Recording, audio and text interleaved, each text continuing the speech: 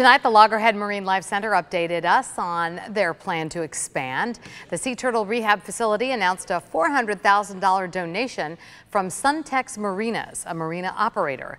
The expansion at the center will double their ability for turtle patients from about 20 to 40, in addition to the hundreds of hatchlings they can serve.